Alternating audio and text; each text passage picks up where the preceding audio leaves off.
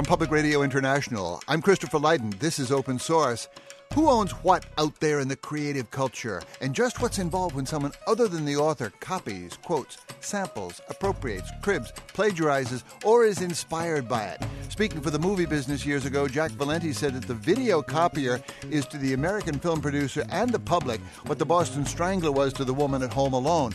But there have been other views among artists along the way. Thomas on our website reminds us that Woody Guthrie, writing hillbilly songs in the Depression, copyrighted each tune but added in print. Anybody caught singing it without our permission will be mighty good friends of ourn, because we don't give a darn. Publish it, write it, sing it, swing to it, yodel it. We wrote it, and that's all we wanted to do. Against the claims of intellectual property, novelist Jonathan Lethem's case for plagiarism, From the Agony to the Ecstasy of Borrowing, is next on Open Source. I'm Christopher Lydon. This is Open Source, a radio conversation we invite you to use, pass on, and improve at radioopensource.org. But give us credit, too.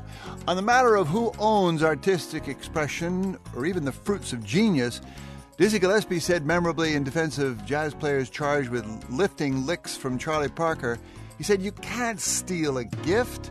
Bird gave the world his music, and if you can hear it, you can have it." But tell that to the intellectual property enforcers for, say, Walt Disney, which lifted Snow White from the Brothers Grimm, but now, by act of Congress, owns images like Mickey Mouse into eternity, almost.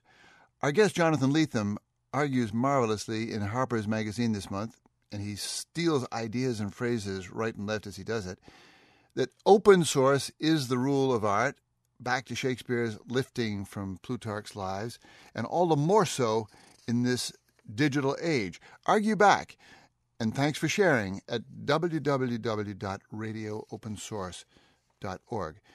Jonathan Lethem joins us from New York City. He's the novelist of Motherless Brooklyn and the forthcoming You Don't Love Me Yet, among many other books. His article in the current issue of Harper's is entitled The Ecstasy of Influence. He calls it a plagiarism. Jonathan Lethem, welcome with thanks to the world of open source. The whole website world of our page and our staff, our office, is in awe of your piece and your argument. Oh, thank you so much. I take it you're not trying to change the copyright law so much as to teach us something about the artistic process, that it lives in the so-called gift economy. I like that description very much. I think of the piece as a provocation, and not even as necessarily a teaching or a teaching device or a lecture. It's my attempt as a working artist to kind of climb inside this very problematic world of assumptions that are handed down to us in the form of copyright laws and also cultural, inhibitions or injunctions against plagiarism or copying, and try to feel my way back out through them by reinterpreting the notions a little bit. I started to think, part of it for me, of course, comes out of the analogous arts. As a writer, I inherit one set of assumptions about copying or borrowing or what's called plagiarism. But as a music fan, someone who adores sampling and quotation and allusion in the music I listen to, and as a fan of collage and appropriation in the visual arts, many of the artists I grew up liking in these different realms were instinctive plagiarists, essentially, yes, by the standards that I often see applied within the literary arts. Or architecture, for example. I mean, the joy of walking through a building that has so many parents, so many inspirations, so many places, and names we simply don't know. Sure. It's funny because it goes against the law, the logic of the law, but it makes so much sense that art is not about finding a lonely rock someplace and pulling something out of your deepest unconscious. It's a matter of it's a much more social, it's entering the market and grabbing, of course, combining. It's responsive. The art instinct is a conversational one. It wants to reach out to other beings and other artworks and declare itself and commune and imitate and alter. It's a kind of it seems to me an absolute principle of the creative act as I've known it and as the artists I've adored and studied seem to express it, and as the writers and artists that I talk to and compare notes with would describe it, that there's almost a kind of universal imitative origin. Everyone makes a parody or a kind of a quotation first. Every cartoonist begins as a tracer, and every artist tries to figure out whether they can draw Tippy, the turtle head from the magazine ads of the 70s, before they decide to try to draw something of their own. It's sort of basic, and it's. I think one of the places I find the paradox expressed most beautifully is in the voices of some of the writers, the novelists we think of as the most absolutely singular kinds of voices. Beckett. Well, Beckett actually wrote kind of Joycean parodies initially. Ernest Hemingway, whose influence is so overwhelming and is such a singular maker of sentences that he changed American literature utterly, began by writing these Sherwood Anderson parodies. He published a book of them. And The Sun Also Rises was a reversion of Henry James, really, and the ambassadors in Paris, Americans in Paris. Right. It, of course, is endless. Your title, The Ecstasy of Influence, is itself a kind of parody of Harold Bloom's The Agony, was it? The Anxiety of Influence. The Anxiety of Influence. But yeah. I wonder, is it not still the artist's job, every artist's job, to find his or her own voice after the long process of imitation and study? There could be no better and more perfect distillation of what an artist is always trying to do, is always meant to do. But the paradox of this is that their voice is itself comprised of a response, a collection, an assemblage of materials, tools, motifs that are available, that are present around them in the culture and in the art that they are surrounded by. How could it be any other way? And what we want from every artist is that they surprise us and show us something unprecedented. But what that desire and that description always understates is the fact that this act is itself innately supported by response, appropriation, imitation. That Jonathan, for something to be you go ahead. Forgive me. I was just wondering, how did you learn this in your own experience as a writer? Well, I think I had I was trained I grew up in the home of a painter. My father's an expressionist painter, a figurative expressionist, and his own work is not full of quotations, but it's typical of 20th century painting in that it doesn't refuse the possibility of quotation. It makes use of things it sees around it, and what's more, the kind of artwork he schooled me in, the kind of painting we admired when we would walk around a museum. Well, there were painters like Picasso who was incorporating African primitive art, and there were painters like the Surrealists who used literal collage methods, but also often made parodies of Renaissance compositions, like Max Ernst's Madonna and Child.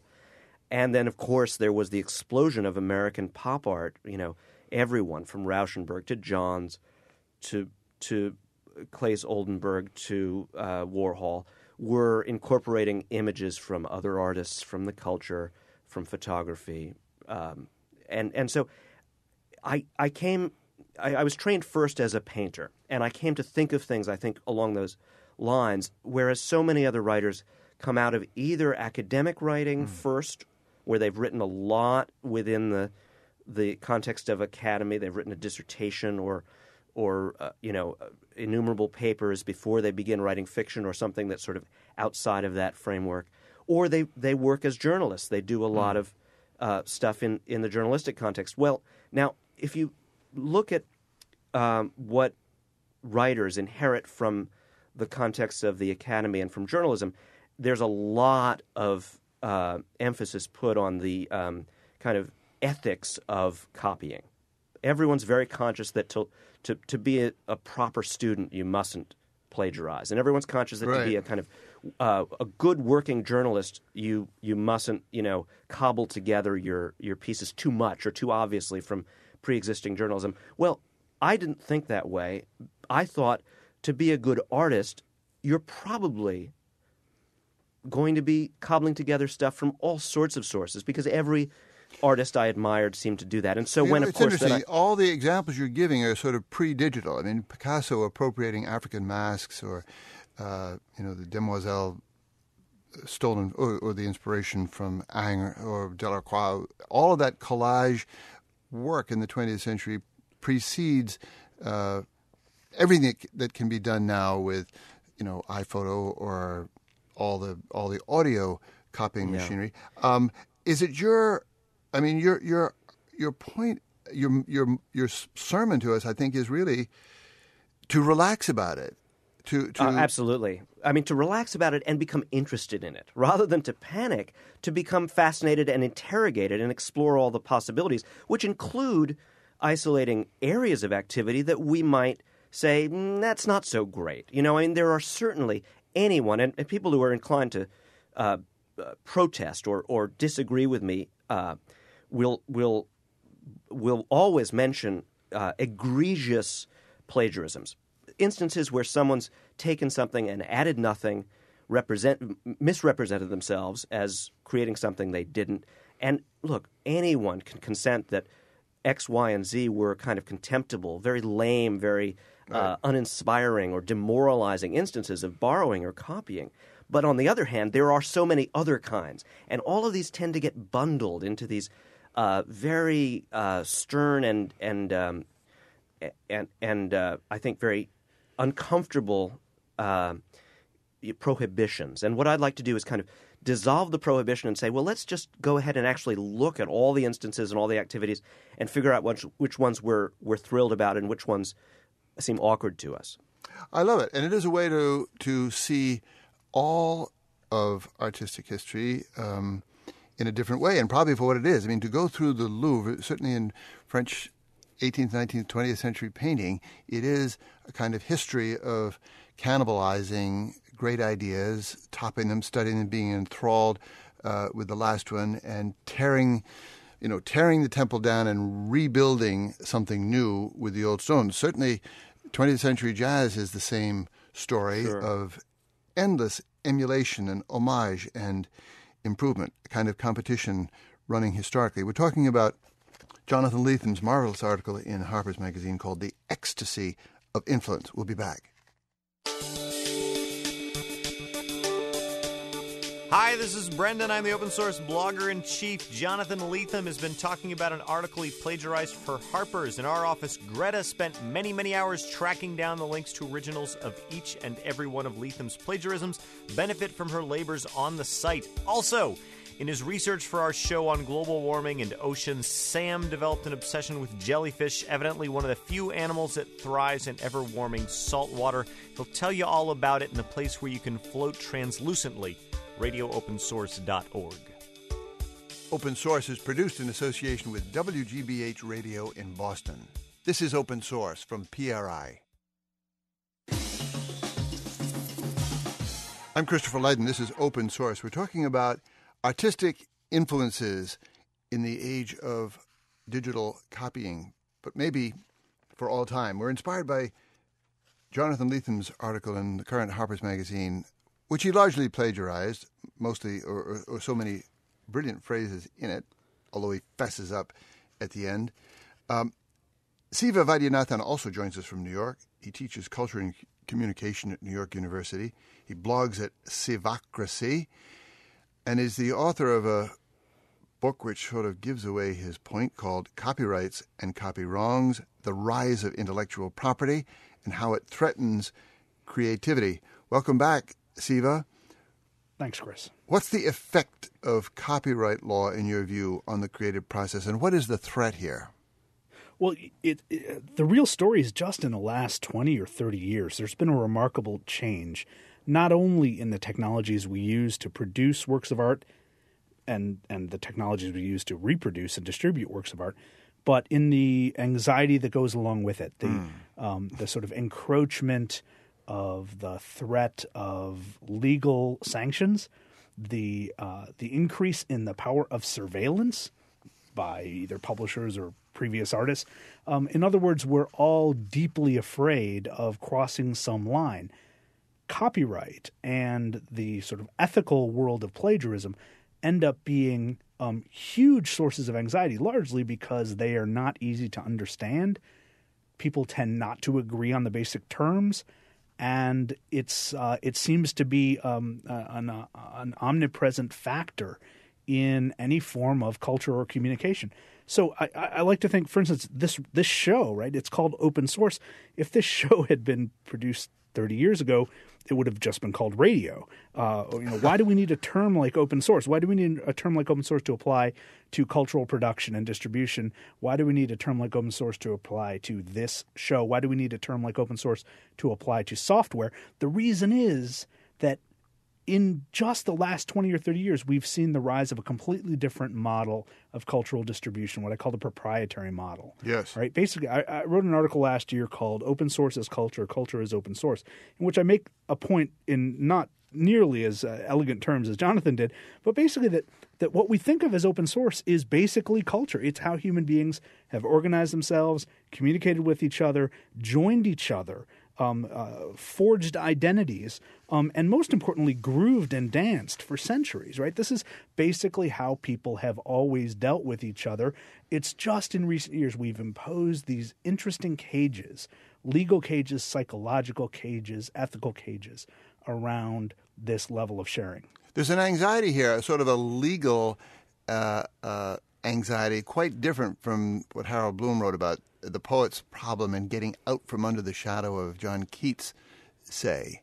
How did that arise? And is this a passing fancy of the Walt Disney Company, for example, that they can own these images wherever they got them forever? Well, there's an interesting conflation among these three different sort of conversations. One, the legal conversation, the ability to stake out territory in the economics of culture, right? And copyright is several hundred years old and only recently became a problem. For most of the history of copyright, it worked really well. It filled our libraries with books, it filled our world with music, and it did so with enough breathing space that one could create a career like, for instance, Bob Dylan's, right? Completely based on obvious footnotes to creators who have come before. His the way that he would overtly pay homage to his predecessors, especially Woody Guthrie, was obvious. The way Led Zeppelin paid tribute to blues musicians, that was all completely allowed under copyright for the longest time, and people didn't have an anxiety about it. It was just the way it was. Now, what you have then is in the recent decades an overwhelming corruption of the copyright laws by large media corporations, Disney being the most guilty in this case. And then we have in the sort of public discourse a blending of anxieties about plagiarism and anxieties about copyright infringement, which are in fact two very different acts. Plagiarism is an ethical abrogation. It's one in which you violate the norms of an interpretive community or a creative community, either a group of academics or scientists or a group of poets or songwriters. And each of these communities has its own set of rules, as Jonathan explained. And when it comes right down to it, what we think of as plagiarism, the theft of ideas, is actually something that falls outside of copyright. Copyright does not protect ideas. What is that introduction of nasty words like theft that sort of get my guard up? Dave Morello writes on our website, I would never have seen an Ingmar Bergman film if it were not for Woody Allen's Love and Death. Nor would I know who Clarence Ashley or Doc Boggs were if it weren't for Bob Dylan. I wouldn't own any Jimmy Smith records if the Beastie Boys hadn't sampled him on their records. I'm also thinking of Jazz World, where sort of call and response or trading fours or trading eights, a kind of conversation, is a matter of sort of top this. It is a conversation, and it starts with the other. I'm also thinking of one of my favorite Errol Garner blues recordings, Red Top. It quotes everything, including Pop Goes the Weasel and Every Little Breeze Seems to Whisper Louise and Charlie Parker's Now Is the Time. That's the whole fun of the musical conversation. How did we get out of that culture? Sort of, I mean, you can't imagine jazz players on a bandstand saying, "Wait a sec, that was my line. You stole that. You're going to have to talk to my lawyer." This is Jonathan here. The only possible way to respond to putting those acts in the light of this conversation is to quote Judge Posner and say, if that's plagiarism, we want more plagiarism, which he said, of course, in the context of Shakespeare's plays, which are cobbled together from an immensity of historical and cultural sources and could never sustain the kind of ethical framework that we put artworks into right at the moment, or at least literary artworks. What I was going to say, you said words like theft. Siva thankfully walked us up to the fact that plagiarism is not a crime. There is no one in jail for plagiarism. It can't be you can't be accused of plagiarism in court, nor, and this is important, can you ever be defended or cleared of plagiarism. It, in fact, is a word. Is this true? Yeah, it's not a cause of legal action. I mean, copyright infringement is, but there's this very small intersection of these two sets, plagiarism and copyright infringement. And that small intersection comes in the most egregious and dumb versions of plagiarism, where you simply are facing a deadline and you pick up George Will's column from 6 months ago and you put your name at the top and you run it as some boneheaded columnist did when I was working at a college newspaper many years ago. That's the sort of intersection between plagiarism as an ethical abrogation and copyright infringement as a legal abrogation. Our blogger-in-chief, let me introduce Brendan Greeley, would be calling from jail if plagiarism were a crime. Brendan? That's all I do. I steal from what you people write. Peggy Sue writes on the site, in ancient China, plagiarism was considered an honor. Silvio Rabioso adds, Cervantes had to deal with apocryphal sequels to his magnificent and wildly popular novel. In his authorized sequel, he has his characters meet their plagiarized doppelgangers in a Barcelona print shop. He did not rely on a legal framework to confront imposters, so how do we get from that to cease and desist letters? So right now you have a popular author, Ian McEwan, is paying for alleged plagiarism culturally, not just legally, but culturally. What is it about the 20th century that makes plagiarism a cultural sin where it wasn't in other centuries and other places? Yeah, I would actually limit it to the very end of the 20th century, the beginning of the 21st. McEwan was doing what McEwan has done for years, what every novelist has basically done, and that is right past a series of influences, right over them. A big case from last summer, right? Dan Brown was hauled into court in England because a couple of sort of pseudo-historians decided that their rough account of conspiracy within the Catholic Church had shown up in the skeleton of Da Vinci Code. So he gets hauled into court and has to face a copyright suit. Now, the judge wisely tossed it right out because under copyright, one cannot protect ideas. And what Dan Brown had relied on from their previous work was their ideas. They tried to twist and expand copyright to cover ideas. And many plaintiffs in copyright suits do that sort of thing. So look, nothing stops you from being sued. Nothing stops a hungry plaintiff from suing you, even if he or she does not have a good case under copyright. Often it's important enough just to file a suit. Steven Spielberg has seen his movies held up because one or another historian has decided that it's worth shaking down the studio and Spielberg himself. And that's the sort of stuff we have now in this hyper-litigious environment, but it doesn't respect the health that we need to actually have a rich culture. So first, we'll kill the lawyers. That was Shakespeare. Mark Hostler joins us from Asheville, North Carolina. He's a founding member of the band Negative Land, and we introduce him with what may be a familiar-sounding new song from the band called No Business.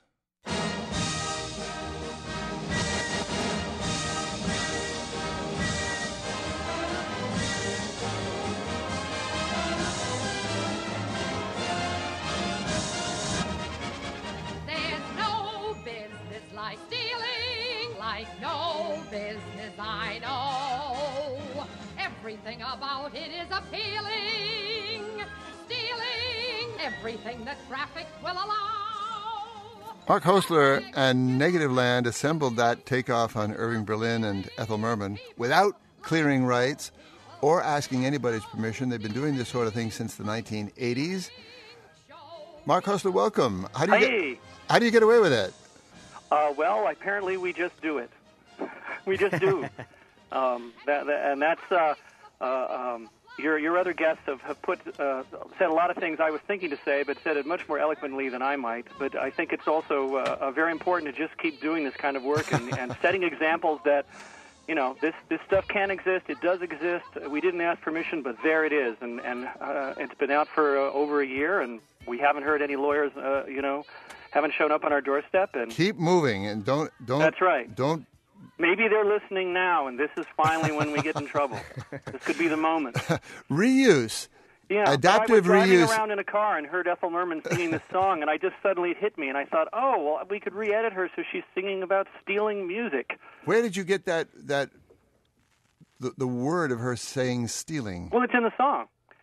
And then we also remembered that I think Don in Negative Land realized he had this wonderful disco version of her when she tried to make a comeback in the late 70s, and she kind of redid it, and we just decided to intercut them. You're not hearing that part of the song, but it sort of mutates from cutting up the version from the 50s and then mutates into the disco version that she did. So, Mark, reuse is your method, so to speak. And it's your medium, but it's also, in some sense, your message. What's the message? Well, our work covers a lot of different things, and we've been appropriating before the word sampling even existed or before we'd even heard of the word appropriation. I started doing this with my friends when I was 16 or 17 years old, and we just liked how it sounded. We liked taking things out of their original context and cutting them up. This is back in the days of reel-to-reel recording tape and razor blades, and rearranging the sounds, mixing them in with original things that we'd created. And most of the time that's what we do. It's a combination of original music we've composed and sounds that we've made, combined with things that we just take from absolutely anywhere, shortwave radio, talk shows, advertisements, children's records, telephone answering machine tapes, radio shows, talk shows like this one, and it all just inspires us, and it just gets us excited. And there's something about, and it was alluded to earlier in your show, there's something where it feels like you're having this really conversational dialogue with this mass culture that's being shoved down your throat, whether you like it or not. And why do I need to ask permission, to do that? No one asked me permission to put up a Pepsi billboard near my home. So I'm not sure why I have to ask permission to take some part of a Pepsi ad and cut it up. It's a very, as was sort of said earlier, in a way it's a very common sense argument. As the years went by, and our first record came out in 1980, we started thinking more and more about what we were doing with this kind of work. What were we trying to say by appropriating the media? And gradually our work became more overtly critical and more political. And then, of course, finally, our claim to fame. We don't have a hit record, but we had a hit lawsuit in 1991. We were sued for doing the U2 single, and that really, I think, politicized us even more and really pushed us into having to look at the work we were doing and why, and start to speak out publicly about it. Well, who sued you, and what did Bono have to say? Oh, I think they sort of get kept in the dark. But we were sued by U2's record label, their publisher, for copyright infringement, trademark infringement, fraud, defamation of character, pretty much everything they could throw at us. And so some of our work has continued to be about these issues, but definitely not all of it. But we've always continued to be inspired by things that we find, and pretty much had a feeling as we entered into the new millennium that collage and plagiarism and appropriation was going to become kind of like the preeminent art form of the last part of this century and into the next one, and I really think it has. From your own work or others, Mark, I'd be interested to know what would you enter into the Hall of Fame for a really original work of art that is based on appropriation, or as it's called in Jonathan Lethem's article, appropriationism. What would I enter? Yes. Well, you say it is the art of the moment, but. Well, I'm just seeing that in terms of people's practice. No, I want to hear, or if you say, look at the amount of, what is it that just showed up on YouTube was the San Francisco Chronicle has started putting online for you to listen to the phone calls of complaints that people make to the newspaper about things they get wrong in their stories, things people are pissed off about. And they put this up online for people to listen to. And within just a few days of it going up, people started taking those recordings and then making pieces of music and using them as the vocals and cutting them up and then putting them out and making videos and sticking these things out. And there's this incredibly fast response time now that's happening of things hitting the culture and people grabbing it and cutting it up and rearranging it and making stuff out of it.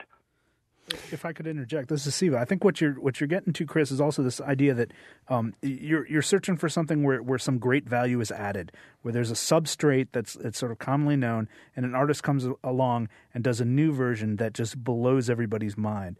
And you can actually think of Elvis's Sun Sessions, where every one of those cuts was a well-known R&B or country hit, and yet Elvis added Elvis to it, and he added a particular tone and attitude and rhythm to it, and brought it to a new level and changed the world. So, and that's the sort of stuff that that artists have done for years. And what Mark's doing now, what Negativland's doing now, is another step from that. Basically, referring to things around them, referring to the elements of the culture that, as you said, are pushed upon and forced upon all of us, and saying, "Look, I'm going to make sense of the language that I'm forced to deal with in this culture." And that's why their entire body of work is so brilliant. It is a comment on the condition of being in the United States in the last 20 years. And Mark, also, take a bow. Go ahead. Oh, just that also sort of paradoxically enough, in searching, when we started out, we were really trying to do something really different and really unusual and really unique. And we wanted to make something that sounded like nothing we'd ever heard. And sort of ironically and paradoxically enough, what sounded like nothing we'd ever heard before was taking things that already existed and recombining them in all sorts of ways. And like I said, it was just, we were totally unaware of the laws. It was just an inspiring way to work. And I love the fact that you're not thinking about the law especially, or the lawyers. Is there a 30-second version of your story about your song about Michael Jackson? Oh, well, this is a good example of how confusing and strange it can get. Real fast. We made a track that was called Michael Jackson that used a sample from a flexi-disc record that I found in the basement of a church, of a nursery school where I was a teacher at. And it was on this track on a record label that we were no longer working with, SST Records, when it came out. Fatboy Slim sampled it. Cut to the chase. We got to take a break. Okay. No, I wanted you to finish the story. Well... are we on our break now? No, we're trying to get there, but I thought you were interrupting me to lead me into that break in that kind of aggressive way you talk show hosts do. Yeah, well, that's sort of the idea. We'll be right back. I'm Christopher Lydon. This is Open Source. We're talking about creativity and copying and lifting in an age of digital reproduction, but going way, way back into the very nature of creation as a social, as a communal, as a hand-me-down kind of process. Mark Hostler, forgive me, I was rushing you into your Michael Jackson. You sure were. You did a fine job of it. And you avoided the lasso, but here's your chance again. Oh, dear. Let's see. We did a record, and I'll start again. We did an album, put out an album in 1987. It was called Escape from Noise. It had a track on it called Michael Jackson, and this used, among many other things, a recording of a little girl saying, "Michael Jackson, look what you've done." This was taken from a flexi-disc, one of those flexible type records you get in the back of a cereal box or in National Geographic. Right. And I got it. I actually did steal it from the library of a church that was in the basement of a place where I was working as a nursery school teacher at the time. So this made its way onto this album. 10 years or more later, Fatboy Slim took the little bit of her saying this and used it in a track he made, which he also called Michael Jackson. And he was trying to pay clearance fees to use it. Unfortunately, he was paying it to a record label we were no longer working with, SST Records. And I heard about this sort of through the grapevine, and I was trying to reach him, saying, "No, we don't want your $1,000 for the sample. We don't believe in that. You can take it. You can have it. And on top of that, we don't own the rights to it anyway because we appropriated it without permission." Well, his label went ahead and paid the $1,000. I never could reach him directly. And we then found out that the track that he'd made, sampling from our sample of a thing we had never cleared, he had now licensed it to be used in a Coca-Cola commercial. So we put out a press release pointing out how incredibly stupid and ridiculous this whole thing was, which really upset his record label, I think because they were afraid Coke would find out that they had now bought the rights to use a song that had a sample in it that really wasn't cleared at all. And so it's something we ended up publicizing. The story is a good example of how convoluted and strange and peculiar this whole thing can work out in the real world, and how, again, the application of a lot of these laws is, for us, just sort of downright silly. It's very strange as a person who's trying to make really great music, trying to make great art, trying to provoke and entertain people, and to think I have to worry about what lawyers think. That I'm supposed to, consult with a lawyer about my artistic impulse. Let the lawyers become musicians. Don't you become a lawyer. Keep doing it. Yeah. Keep lifting. And but you know what? Don't worry about to a thing. Your other guests talk about is there's an interesting collision between all of these issues and the basic notions of private property and capitalism in this country. I mean, they really are. You're really having an incredible headbutting going on there between those kind of ideas. It'll all be over by the time this program is yes, we'll have settled it. Nails the issue, I promise. Mark Hostler, thank you for joining us. You're very welcome. Mike Doty joins us from New York City. What's happening? You tell me. You're the solo musician, formerly fronting the band Soul Coughing, and the hope was, Mike, that you would demonstrate the process of all of these strands coming together in the making of an original piece. Oh, well, yeah, I brought a guitar along, and I did this conference of copyright lawyers, I think that's what it was, at Harvard a couple of years ago, which was, super bizarre for me. But, just in sort of going through my process of appropriation, which I think is, just sort of in line with the oral tradition of playing music, I just played this, which any guitar player would find like the most boneheadedly simple example, but this riff is like Louis. 50 million songs. Yeah, Louis, Louis, oh baby, and it's a wild thing. I'm super out of tune. And hang on, Sloopy. It's a zillion songs. And I made my last record with this guy, Dan Wilson, who was in this band Semisonic that had a gigantic hit in 1998 with the song Closing Time. And coincidentally, I discovered that Soul Coughing's hit from 1998 was called Circles, and it went, I don't need to walk around in circles. And his song goes, Closing Time, la la la la la la. Exact same chords. Had no idea. How many chords in a row constitute, a package to be appropriated? Or 170. I don't know, man. It's you mean in terms of what is plagiarism defined as? Yeah, or what does your ear hear when? How many chords do you have to hear to say, wait a sec, that's.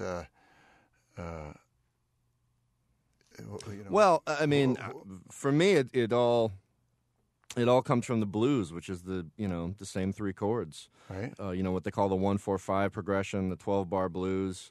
And it's really the bedrock of pop music, of jazz. Just this simple progression. I think there's something like innately human about this progression. There's just something. It's got to be pleasurable on a super, super innate, deep level to hearing those. Mike Doty, on the spectrum from the anxiety to the ecstasy of influence, which is to say, living in this world of grabbable notions, musically or otherwise, where do you find yourself? Are you anxious or ecstatic to be out there in the crowd? I'm ecstatic, man. I grew up. I came to New York in 1988. I was 18 years old, and it was like there was an explosion of hip hop music that was all essentially based on a few different 2 to 4 bar snippets of James Brown songs. And what this was sort of the next technological step up from, just 10 years previous to that, when obviously, everybody's essentially working from a folk tradition. So you hear a song, you learn the progression, maybe you steal a little bit of a melody. The verb I always use is to gank, like I ganked that beat, I ganked that melody, whatever it is. Whereas in the 70s or the 60s going on back, the musician would sort of act as a filter.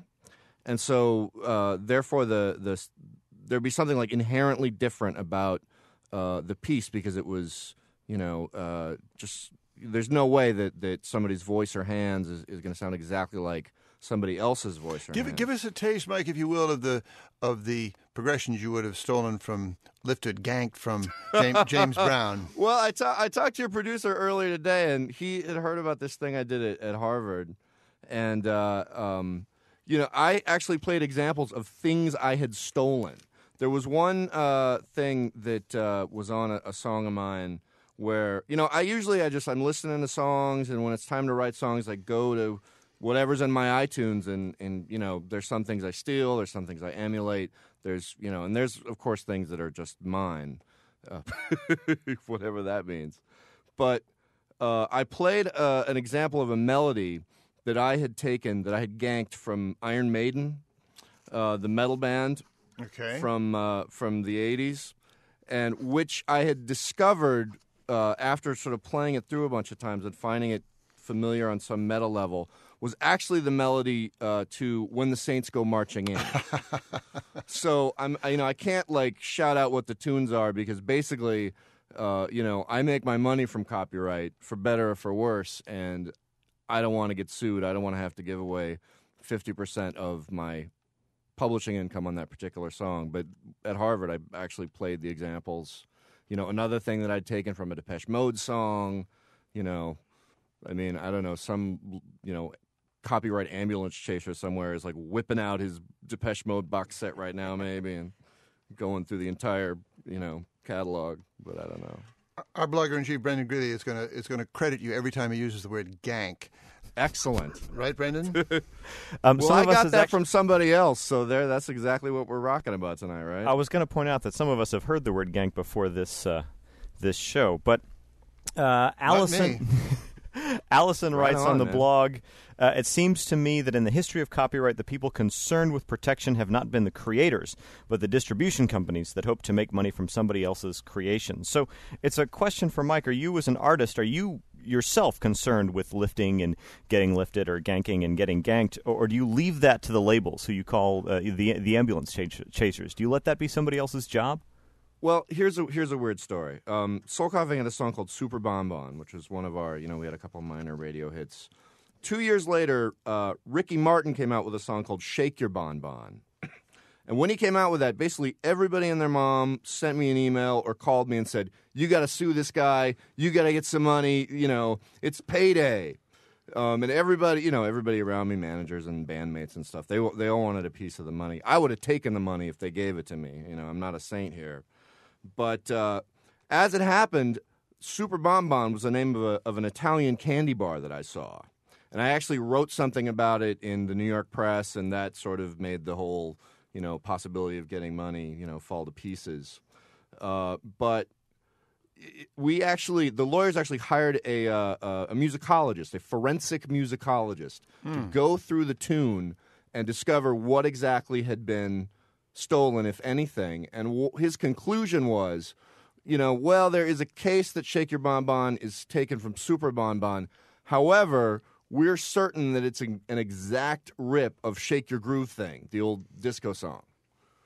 So, I didn't get any money, but, the phrase Shake Your Bonbon was such a part of the culture around then. I mean, you heard it in punchlines and, rappers. Little Kim would use the phrase as a joke. And I was just kind of glad to be part of the cultural process, to have seen the candy bar and my song, which may or may not have been the other song, which et cetera, et cetera, et cetera. Mike, leave the lawyers out of it entirely. A lot. I don't do that, man. I got my lawyer on the phone right now, listening on No, speakerphone. imagine there were no lawyers. Do the artists themselves keep track of where these riffs and wrinkles and tunes and structures come from? Sure. Yeah. I mean, there's either, a lot of hip-hop music, a lot of sampling-based music is about taking something and startling everybody by recontextualizing it. So that certainly is I wouldn't use the word tribute, but definitely its source is significant in how it's used. And I do think there is such a thing as stealing, as opposed to ganking. You can, I don't know, man. It's a blurry line that I choose not to define. Well, this is Steve. I mean, I think one of the keys here is that value added, right? If someone is playing one of Mike's songs and doesn't bring something special to it, Mike might feel, or any artist would feel like, well, you're simply riding on my stuff. Whereas if that person, as Mike says, recontextualizes it, pushes it to another level, maybe uses it in a completely different way in another work, that can either be a tribute or it can be a challenge, right? And then people are sort of working through a conversation over time. Yeah, absolutely. This is Jonathan here. I think it also is worth saying that a lot of this has to do with the difference between a kind of legal or scientific notion of purity as opposed to the deep and innate impurity of the artistic act and the artistic impulse and the reception of art. It's all very, very murky, and you almost have to chase every ethical instance down on a case-by-case basis. You really can't make these sweeping descriptions, which is why, I think Mike was so hesitant to say what he meant by stealing, because he really means he'd only know it in the exact instant that he spotted it. It's all very right. contextual. So think about the difference between Pat Boone and Elvis, right? Pat Boone's music doesn't last for us because he was basically not adding anything good or special to it, whereas Elvis was adding his own twist and accent. Jonathan Lethem, I'm wondering, do you ever Google a phrase that comes into your head to see if it's been written before? Do you ever have to vet your own work to see where it came from? It wouldn't occur to me to get that self-conscious as I worked, but what I will tell you is that I'm a particularly consciously influenced artist. I often, as I'm working, and this is not just on the level of phrases, which is where the Google instrument can kind of chase down resemblance between writers, but more on the level of situations and motifs and tones and moods in a piece of fiction. I almost always know when I've got a shadow of a Hitchcock film creeping over my thoughts as I make a scene, or a tone from a Bob Dylan song, or a piece of a Graham Greene novel. I can tell when it's going on. I feel it. And now I don't insist that it's hypocrisy that other writers or other artists aren't naming their sources or as much in ecstasy to kind of identify them or feel them at the moment of creation, but I do suspect that those same kinds of reverberations are pretty universal, that people it reminds are me of the working it responsively. The composer John Harbison saying to me one time that we are all, and he's a composer, but he says we're all, in some sense, the sum total of everything we've ever heard, and who knows when it's going to channel you or pop back to the surface. Well, there's a quote also that I ganked for that Harper's piece from Mary Shelley, who wrote Frankenstein, which is, of course, also an image of a composite that is something other than the sum of its parts. But Mary Shelley said in her introduction to Frankenstein, creation comes not out of the void, but out of chaos. You write in the Harper's piece in so many words, don't pirate my editions, do plunder. Don't pirate my editions, do plunder my visions. Where do you draw the line between pirating and plundering? Well, or between editions and visions, maybe? The limited legal instrument of copyright, I'm going to turn this over to Siva, who's just so much better on the history of the cultural tradition known as copyright. But the simple protection of my published books, the right I offer to my publishers and they give me money for, to publish my exact sentences as I wrote them in a book exclusively, is awfully important to my being able to pay the rent. I'm grateful that structure exists. But the larger implications that somehow there is some essence of originality that swarms around every move I make, and therefore I should be aggrieved or upset or feel violated or God help me, hire a lawyer. Every time I see somebody, for instance, make a story about a private detective with a quirk or a tick or a kind of a behavioral defect is ludicrous. And I think it's terribly important that artists remember to be grateful for their engagement with an ongoing cultural discourse, that they came from somewhere and their stuff, if they're lucky, will be entered into the language of culture and become useful to others. Right. Chris, this is... See, the last word, 20 seconds. Yeah, basically copyright, to defend copyright for a second, copyright is supposed to stop piracy. It was invented to create a temporary monopoly for a publisher so that the publisher could sell a piece of work at a decent price and not have everyone else copy it and drive the price something close to zero. And that's why the sort of street corner piracy we see in every major city in the world is a big problem to the culture industries. It erodes the investment that people make in these very expensive products, right? That's very different from what we're talking about here in terms of artistic taking and borrowing and building. And Ganking, in short. Exactly. Over the course of copyright history, you start to see these leaks where what once protected the entire work between leather covers starts leaking inside the work. And then people start to monetize small pieces of it, elements of it, phrases, and that's when we get into trouble. And then we ran out of time. Thank you, Siva Vaidyanathan, Jonathan Lethem, Mark Hostler, and Mike Doty. You'll be immortalized here for the word gank. Our show is produced by David Miller, Brendan Greeley, Catherine Bidwell, Chelsea Mers, Robin Amer, and Greta Pemberton, with help from Julia Reichel and Sam Gale Rosen. Robin Moore was our engineer. Mary McGrath is our inspiration. I'm Christopher Lydon. Join us next time on Open Source.